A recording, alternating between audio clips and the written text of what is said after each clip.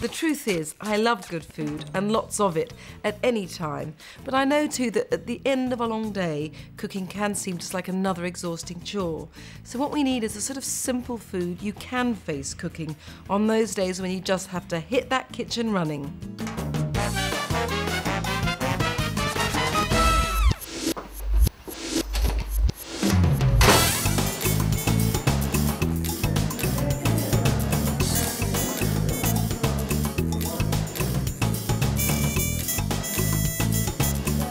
We're doing the shoot for the book. Now we're day 7, it's a 10-day shoot. We've done so far, I'd say, 80 rolls of film, just about 3,000 pictures. So we're all feeling a bit frazzled, which is why I haven't combed my hair for a week.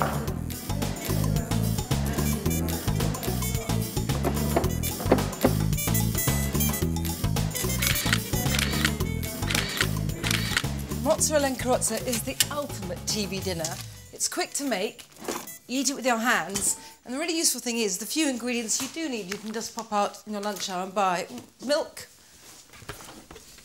Now, all you do is make sandwiches with this very nice Italian bread, as you can see.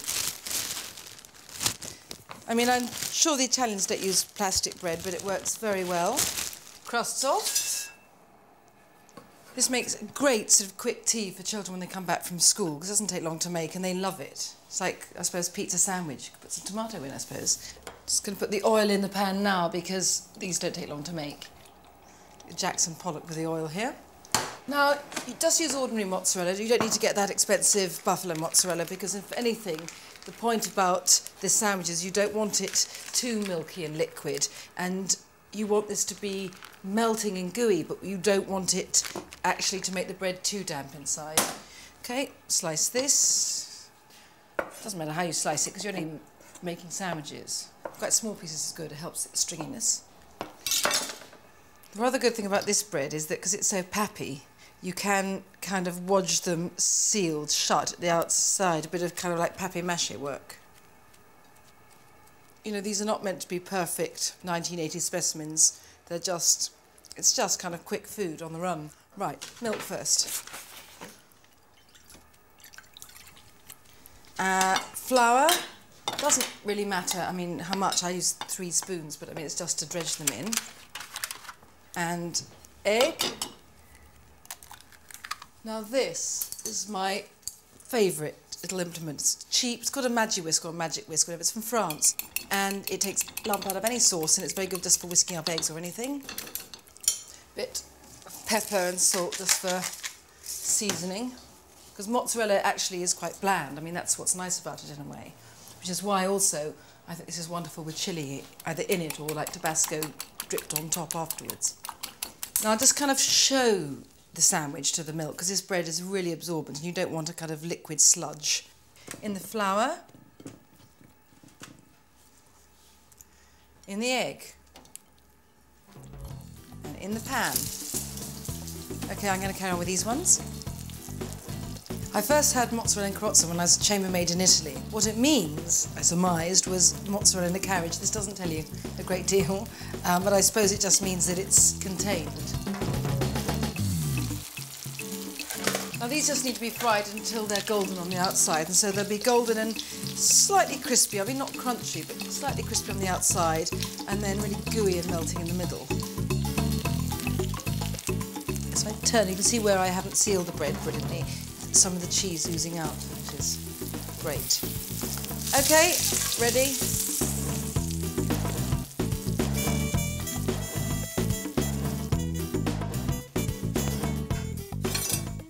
Just cut this in half, and this is what you want. All this kind of melting gooiness, and when it goes into spoons, look at that. Cheese flavoured chewing gum.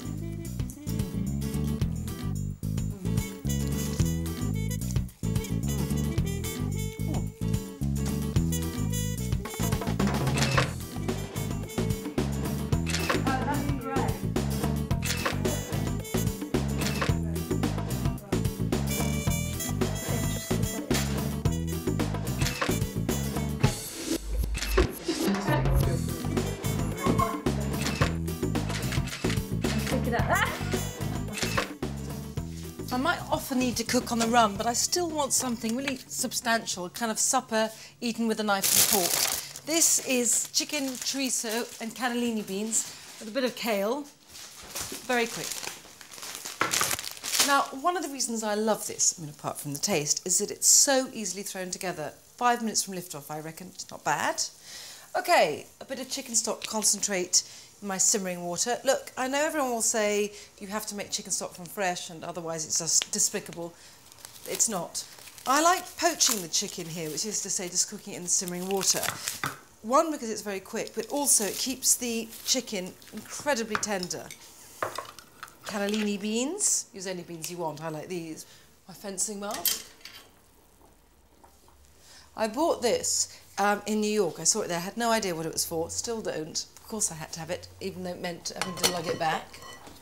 Chorizo, which is just Spanish sort of paprika sausage. It used to be difficult to get, it isn't at all now, it's from the supermarket. It's wonderful, it's sort of pearled with fat. Now, because it's cured, you're just warming it through. I don't want to fry it because I don't want to seal the edges, just let everything ooze out. Okay?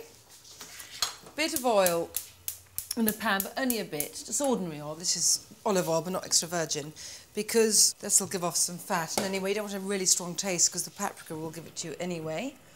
As I say, it's just warming it through and letting everything just mellow. Beautiful. I love kale. It's so kind of rich and iron heavy, which is sort of perfect with the chicken and the beans quite bland, the paprika's quite hot and the sausage, and then this really, it's almost like a meaty vegetable. So it's really just a bit of plonking about in pans.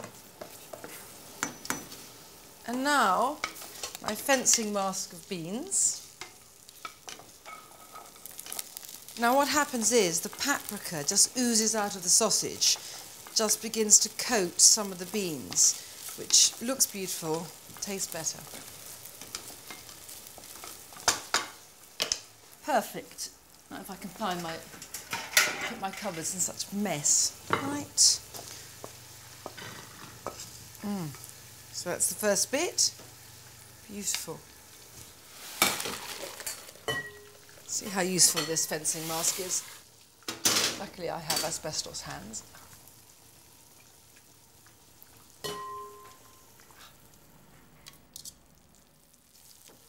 Dish this out. Beautiful, really wonderful and tender.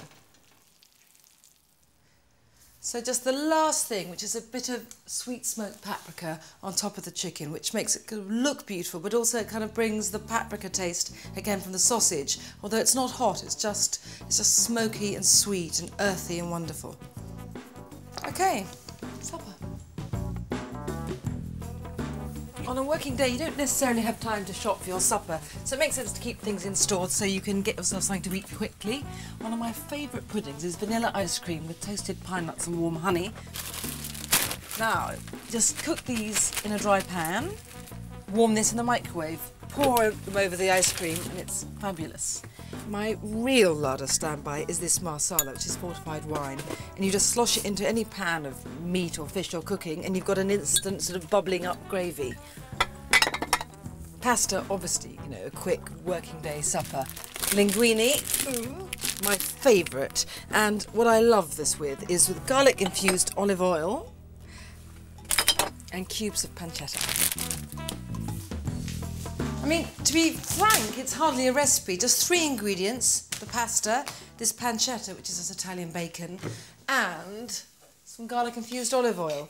You can use whatever you want, ordinary olive oil, and chop up some garlic, but this, frankly, is easier, especially after a long day at the office. Now, what I always do is cut off the rind of the pancetta, simply because if I bung it in the dish with the oil, it will give off all its fat and juices. You can buy just bits of cubes of lardon, with the French equivalent, in supermarkets that's already diced for you, or else you can just get ordinary bacon and just cut it up. Right. Just smoosh it about a bit with your hands. I like a bit of hands-on work, and the rest isn't. Stick it in the oven. About 15 or 20 minutes should do it. Now I tend to salt pasta water always at this stage. I mean, it doesn't really matter, obviously, but unsalted water comes to the boil faster than salted water, and I'm not a patient person. Every little helps. Right. I tend to use about the same weight of pasta as pancetta, half packet. Might just about do me. There again, it might not. And just stir it about so it doesn't stick. Let it come up to the boil. The packet instructions say 11 minutes, so I think, well, I got 10 minutes to forget about everything. The pancetta's in the oven, the linguine is in the water. I'm not needed. So I'm just going to set my alarm. 10 minutes, unwind, and slip into something a little more comfortable.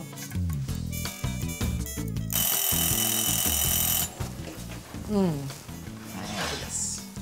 Look at that. Wonderfully bronzed and crisp, but you can still see the pink bits. Just going to take off the fat and rind to eat alone and in private later. And then we'll strain this. And now all you do is bung this in here and just mix it all up so that all those wonderful bacony, salty juices just dress the pasta. You can just see all the pasta darken in the sauce. And I'll just tip it into the bowl. And then, I do think pasta is good. I can't really be bothered with chopping, but you can just scissor it in. And anyway, because the pancetta cubes are quite big, it's quite nice to have quite a sort of rough bit of parsley on top. Let me just have a quick... Oh, bit of pepper. Right, bed, television, food.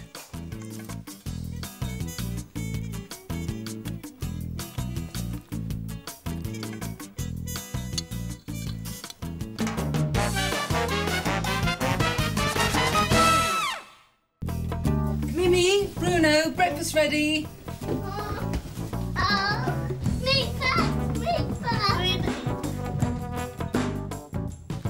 That's enough, Bruno.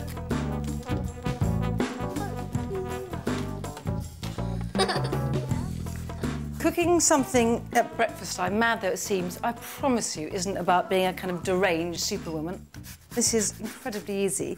It's bitter orange ice cream, and all you do is just put zest, juice, sugar, cream, whisk it and put it in the deep freeze, and then when you take it out at the end of the day, you know, you've got your ice cream.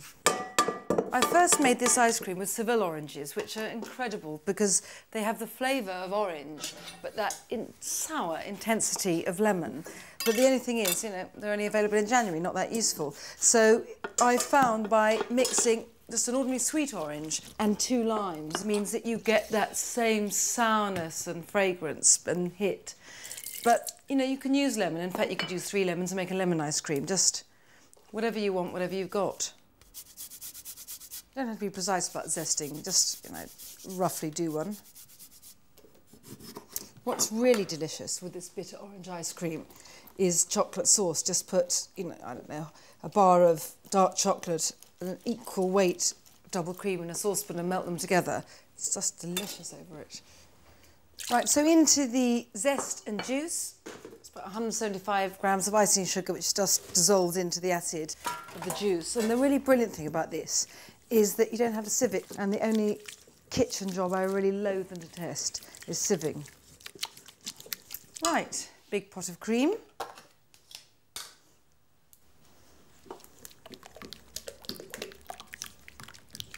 Well, that's it, stir it. I mean, I'm going to whisk it in here, but to be frank, you can use just one of those little handheld electric whisks.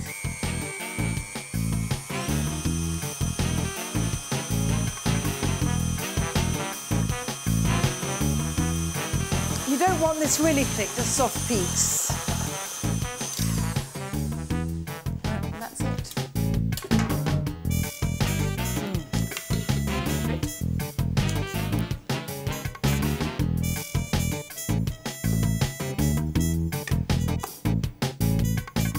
And that's it. In the deep freeze, nothing else to do. Mimi, Bruno, school, come on.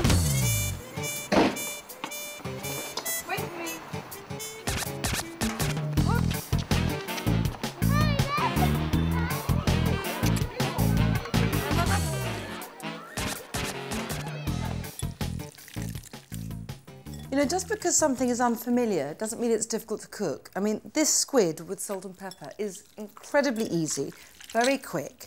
And what is probably the simplest thing about it is that this is the only ingredient you need to buy, and you can get it frozen and keep it in the deep freeze. The rest you're probably going to have in the house. In other words, some peppercorns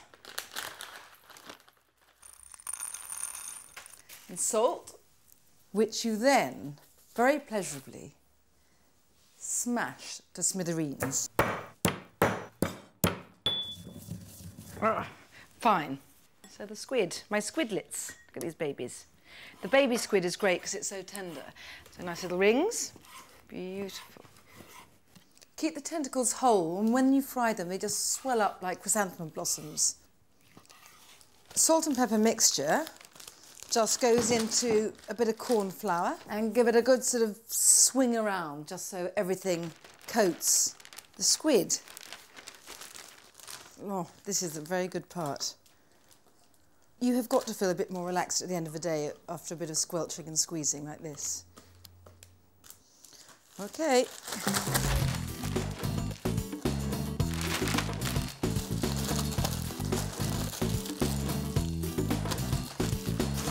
That's it. Now I'm going to turn this up. Just put a teeny bit of ring in to see if it sizzles and is ready. That's right. You know, it's really difficult to undercook squid when it's as tender as this. And you just see when they get rosy and start kind of bulging out of the fat a bit. I just want to eat just with a lemon with this, just to maintain the zen-like purity. Right, we can tong out. Look at this.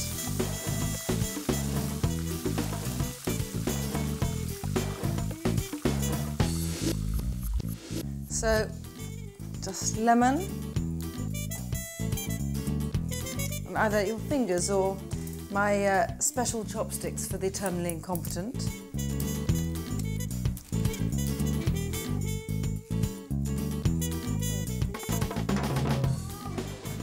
You two, I want you to get your homework done now. We'll read your books.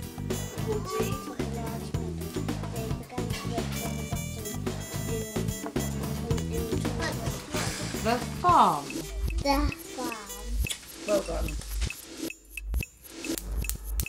If you are going to be inviting friends over in the middle of the week for supper, you really need to be sure you have food you can cook quickly, easily, and that doesn't need too much strenuous shopping. And this pumpkin and seafood curry is just that. I mean, I'm evangelical about this. Top of a can of coconut milk. The top tends to be thick like this, and then it gets sort of thin and watery underneath. Into that, I use yellow curry paste. You can use red if you want. I just love this golden colour. I use 2 tablespoonfuls. Some like it hot. I like it very hot. So just whisk these together. And all, you know, the curry paste and the thick bit of the milk will just meld together. This sort of golden, aromatic sludge. Fine. So now, the rest of the coconut milk, can you see, look, they're running a bit. And then a bit of fish stock, and, you know, I'm using it out of a jar. So this is all these liquid stocks that I seem to be addicted to. Put that in. Fish sauce. Got my jailer's spoons, 3 tablespoons. Although I can't be bothered to measure it. But I taste so much of this anyway. Right, spoonful of sugar, just to balance the sort of sweet-sour intensity. Turmeric. Really, this is just to enhance the kind of goldenness. Lovely. Lime leaves, just snip them in.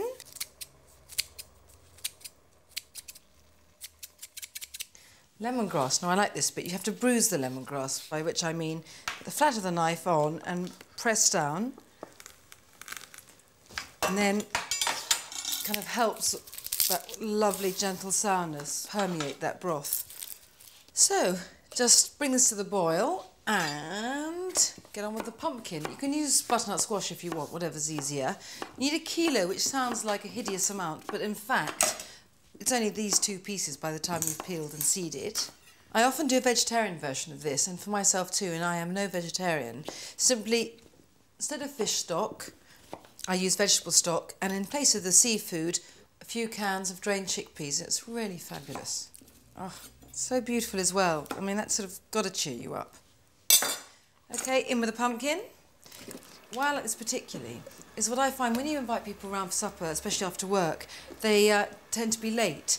And what you do with this is you just cook the pumpkin until it's tender, and it's so hard to say when that is because some seem to take 5 minutes, some 15. But once you've done that, you can turn it off and leave it because the fish that's going in later will take 5 minutes. Well, pumpkin's about tender. All that happens now is you plonk in 500 grams, thereabouts. It's a pound in old money. This is wonderful fish for curry because it's so robust and it can really hold up to it well. Prawns. Now, the only thing I'm going to be really bossy about here, and I mean it, is these prawns have to be raw. Just don't even bother with cooked prawns. Just leave them out in that case. This will take about, I don't know, 3 to 5 minutes. Not too demanding. Bring up to the boil. Let these cook.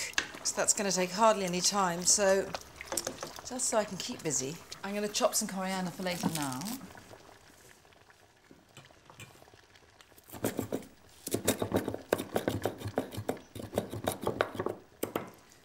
Perfect. That's done. Veg. I like these packets of pak choy you can get, but you can really use any vegetables you want. And in fact, I sometimes use those, already topped and tailed fine beans. They'll need longer than the pak choy, which really just needs to be wilted. So let it come back to the boil and you're done. Bit of tamping down. Give it a minute, if that. Oh, glorious. So a taste for the seasoning.